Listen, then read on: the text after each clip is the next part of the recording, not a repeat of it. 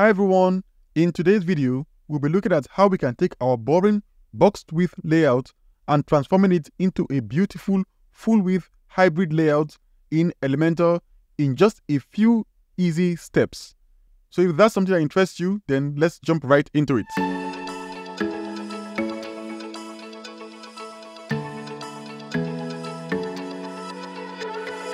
This video is an improvement to all the previous videos in the playlist.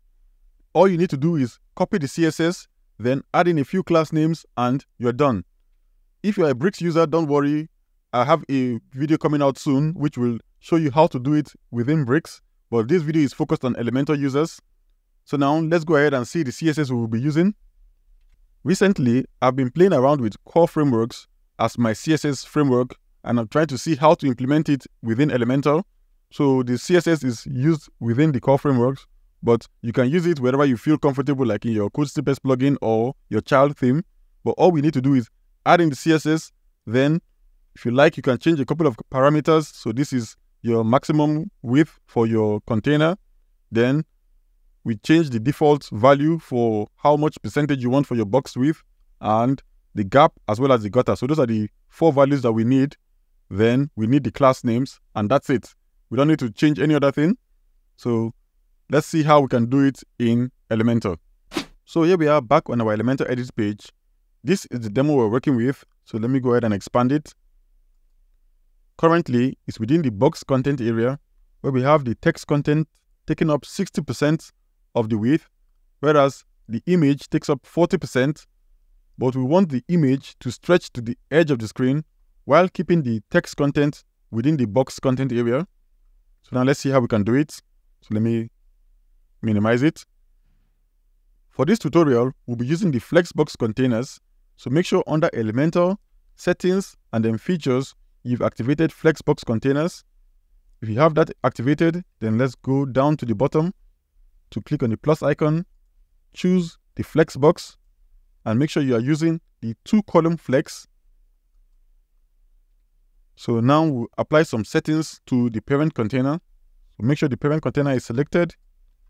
Then we'll start with the Layout tab. Make sure you change the content width from boxed to full width.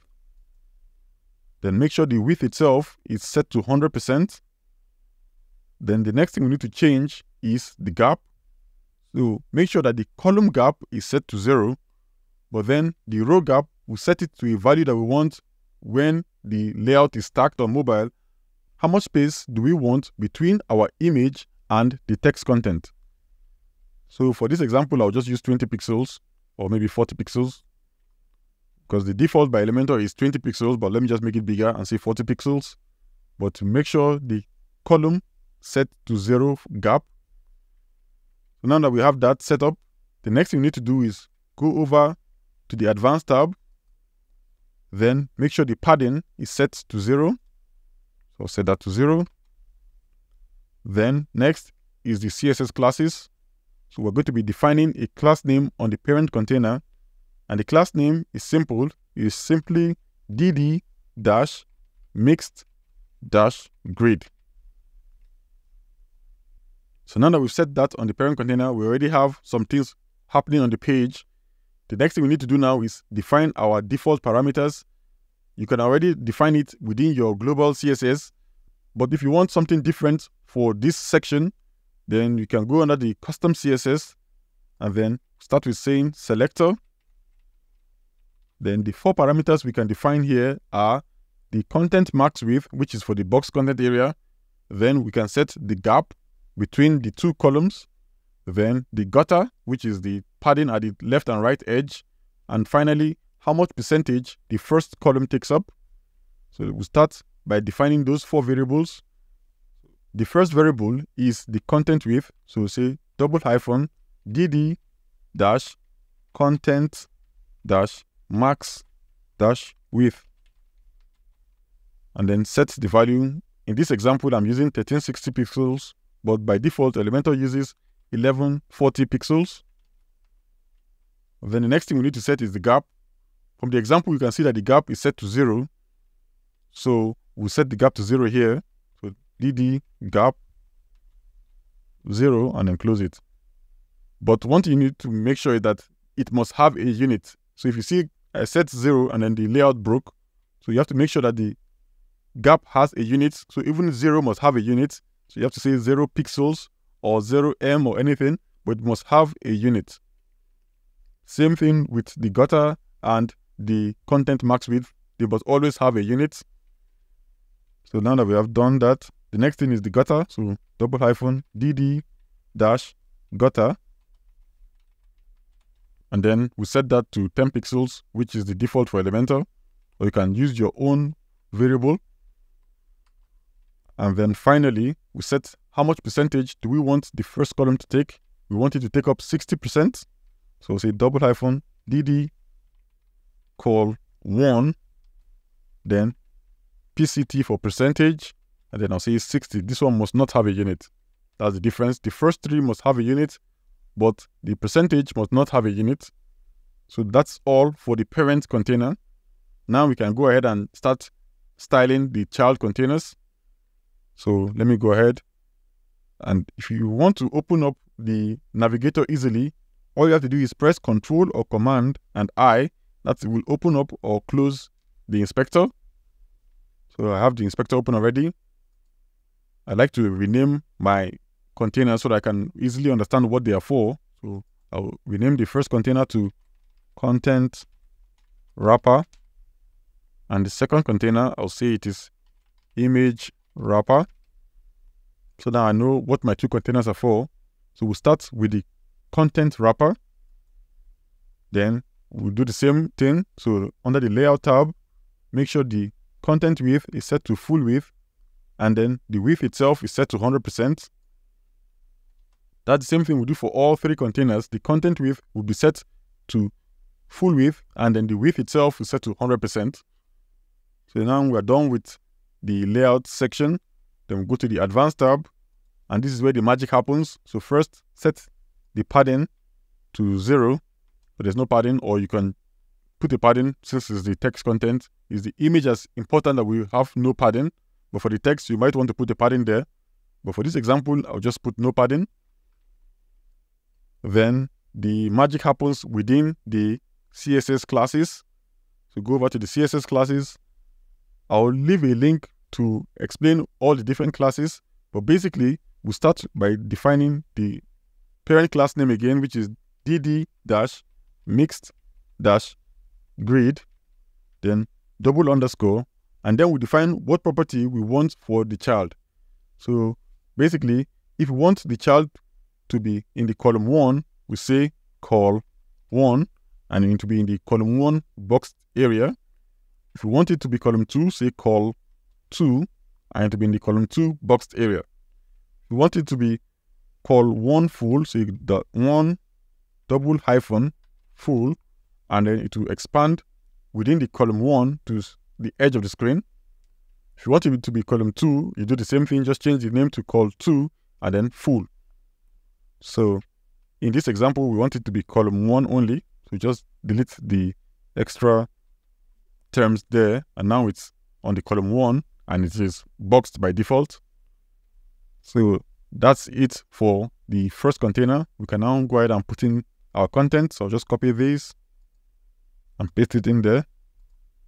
Copy the second one and paste it in there. And that's it. We are done with the first container. Now for the second container, which is the image wrapper, we make sure it is highlighted. Then the same thing, make sure it is full width, and then the width itself, make sure it is 100%. So I'll just delete that and it goes back to default 100%. Then go under the advanced tab and then set the padding to 0, similar to the first case.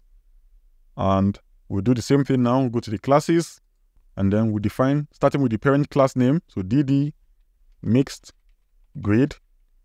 This is how the BEM methodology works. You now do the double underscore, and then now we choose the column 2. So we say col 2. Right now it's boxed. We want it to be full, so double hyphen full. And our layout is done. We have done with the main layout. It is fully responsive. All we have to do now is style our image and our text. So let me go ahead and add in an image widget and choose the image that I want. In this case, it will be this image. We have that set up. From this point, you have a decision to make. You can either choose to use an image, or some people prefer to use the background image on the container because the width and height of the image may start to play part in the whole layout, but you don't want the width and height to affect anything. Or you can use a CSS, which I'll link to in the description below, which all you have to do is go to the image, under the advanced tab, just go to the CSS classes, and then give it the class name of dd-bg-figure, and it will make it act like a background image for desktop and tablet, and then it returns back to being an image on mobile. So that makes our layout work out just fine. And then next, let's style the parent container so that it looks like the example we have above. So I'll go to the parent container, make sure it's selected. As you can see, it's highlighted. Then I'll give it the background color, the background type. I'll choose the background color that I used. Then I'll give it a bit of minimum height so that the image can have some room to breathe. So under the layout tab, I'll give it a minimum height. Let me just use VH in this example. And then I'll say something like 70 VH.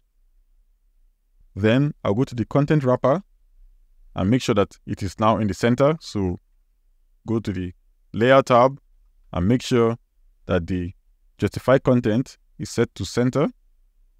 And then you may want to add some padding to the top and bottom. So you can go to your advanced CSS and maybe change, rather than having 0 all through, you might want to give a top and bottom padding. So let me say the top is the 40 pixels and the bottom is 40 pixels as well.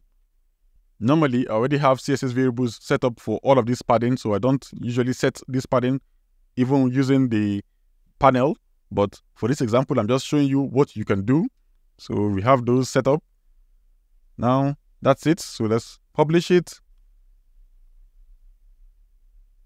And now we can preview it on the front end.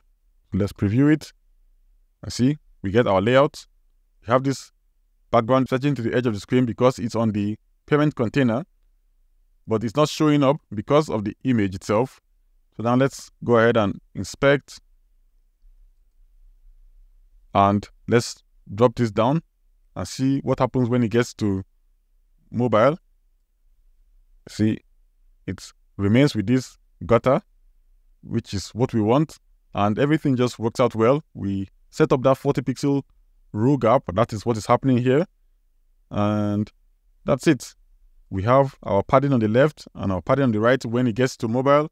But when it gets back to the desktop view, everything just flows back correctly and there is no issues.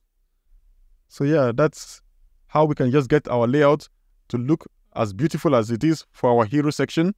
As you can see in the final setup, we get this beautiful hero section. And yeah, that's it.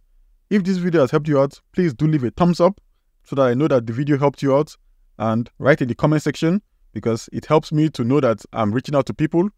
And if you have any better method, please do leave it in the comment section. I like to read your comments to know if there are easier or better ways to do it. And until next time, keep designing and have fun. Bye.